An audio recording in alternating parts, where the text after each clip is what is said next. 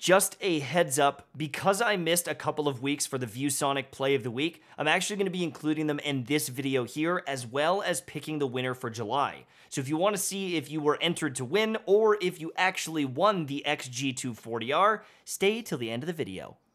Hey everyone, MTashed here, and I'm returning to my old favorite exotic, the Transversive Steps. While doing a solo flawless dungeon run, I equipped these for the first time in a long time, and man did I miss them. Now, with changes to other exotics in the last couple of years, this exotic has actually almost gained value. This thing was top tier before, but I honestly think this is one of the best exotics in the game, and I have to commend this because of the amount of value it brings. Now, if you can get a good roll on this bad boy, you're going to be very happy. But even if you have a bad roll, I think this is one of those exotics that you should try out if you haven't in a long time or ever. There are hundreds of exotics in the game, but Transversive Steps is godly. So let's get into it. This increases your sprint speed, one of the only exotics in the game that does that.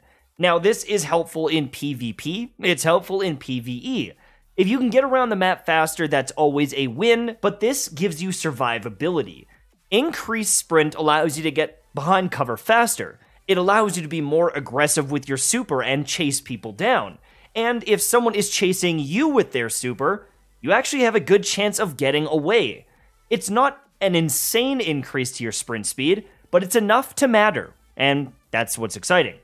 Now, it also improves your slide distance because your momentum is moving forward at a faster rate, kind of like the Dune Marchers. So this is an overall boost to your mobility, and that alone is valuable. It's also worth noting that the sprint speed does impact your velocity, so if you're doing stuff like Icarus Dash skating on PC, it will give you more forward momentum and allow you to do things like this, where you can almost glide backwards away from targets. It also means that if you're moving in your super, your dashes will be slightly faster, and your overall sprinting and movement will be faster, and you're going to be able to catch or run away from anyone you see, something that I definitely love. Now, the next perk is pretty interesting. After a short time sprinting, your currently equipped weapon is automatically reloaded. This is super valuable if you're sprinting around with any weapon, or if you have something that's got a relatively slow reload speed like Xenophage. Getting that reload off and being mobile while doing it is super good. Now, back in the day, I didn't value it as much in PvE because we had stuff like the Lunafaction boots. You could throw down a well, it would automatically reload your weapons, you could swap between them for free, and this was the obvious choice if you wanted fast, deadly reloads. Now, these still work, and while you're stationary in a rift, you can get that reload speed. But there's something to say about the mobility that Transversive Steps adds, and I want to give you an example from the dungeon the other day. In the final boss room for the dungeon, there are a lot of things trying to kill you. There are boss enemies in each corner, there are knights throwing fire, there are other adds spawning in, and being mobile was very important. After I got used to running around and reloading with the mountaintop, I realized, damn, I never have to stand still. And that mobility saves lives. That mobility makes it very difficult to die in this game.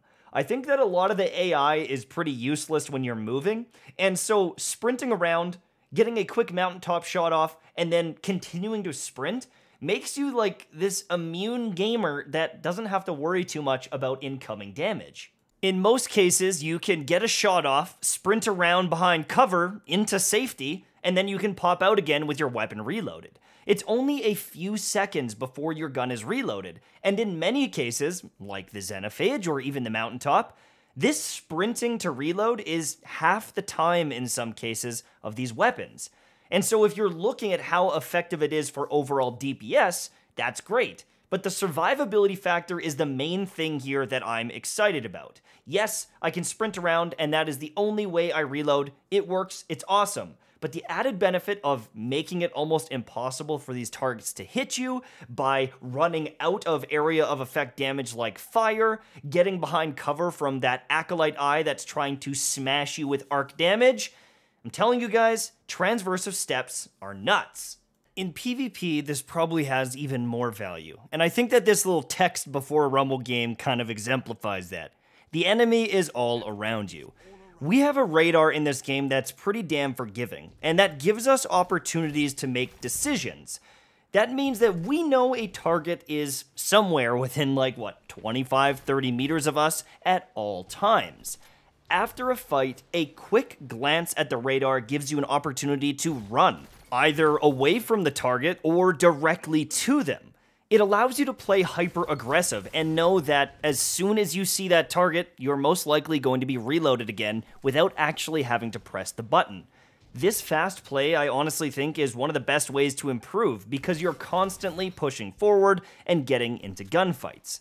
This works on console, it works on PC, but I think it is an invaluable little tool if you want to play a little bit faster and more aggressive, especially if you're doing something like shotgunning. But what if you want to play safe? Well, then it's even better. Because if you are running away and you're trying to escape, but you can't, at least you're going to have a reloaded weapon. I can't count the amount of times that I've been in an engagement, I fight someone, and someone else is whipping around the corner. A lot of these maps are very small, but if you take an opportunity to run and get behind cover, you might buy yourself enough time to get your HP back. But in that case, you might not have enough time to reload before the next fight. With Transversive Steps, you have the opportunity to do both. You have the opportunity to not only get away and get your health back and be ready for the fight, but also to have that weapon ready to go. Another important thing is special ammo. Now, as you get kills around the map, you're going to find special ammo all the time. And you're also going to need to reload that ammo all the time. It's so much nicer being able to just quickly swap to your shotgun and have it fully reloaded for just a couple seconds of work than having to stop, plant yourself, and fully reload it bullet by bullet by bullet. This clip is pretty much perfection. After sprinting, I get the reload and I'm at low health. I try to survive, but I'm getting pushed from multiple angles. The speed I generate with Transversive Steps most likely allows me to get out of this, even though there are multiple people around me. I know that this one is a little bit BS, but almost all of that play wouldn't have happened. I wouldn't have been ready to fight if I didn't have that speed, if I didn't have those reloads. I just would have died. Now, after all of this footage and after what I've said, you still aren't convinced? There are some other exotics that might be more your playstyle. I would say that this is an exotic that you benefit from playing very fast. And if you don't like to do that, you like to be more planted and safe, maybe Transversive Steps isn't for you.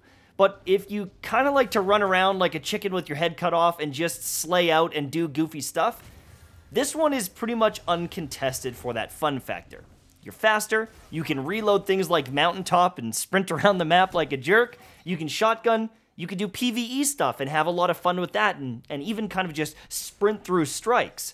I love this exotic, it's one of my favorites in the game on all classes, and I think that you should give it a try. Now, let's end off the video with a bang and check out the play of the week from last week with Jossa Hosen.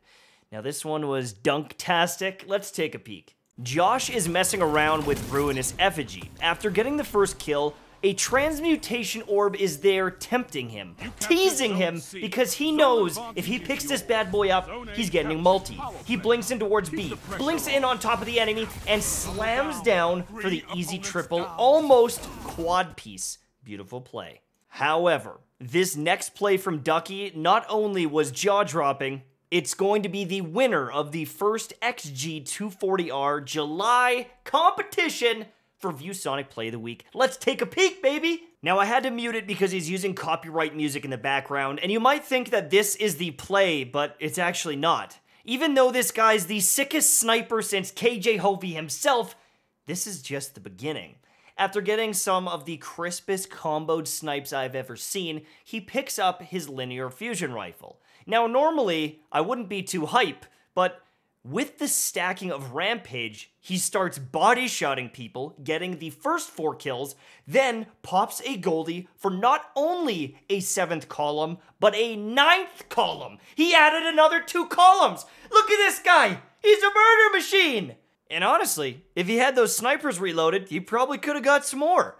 This guy's either an aimbot or the best player I've ever seen. Ducky, congratulations on winning the ViewSonic Play of the Week and your brand new XG240R. I will be emailing you. Thank you so much for entering, and make sure to send in your clips to viewsonicplays@gmail.com if you want to enter in for August.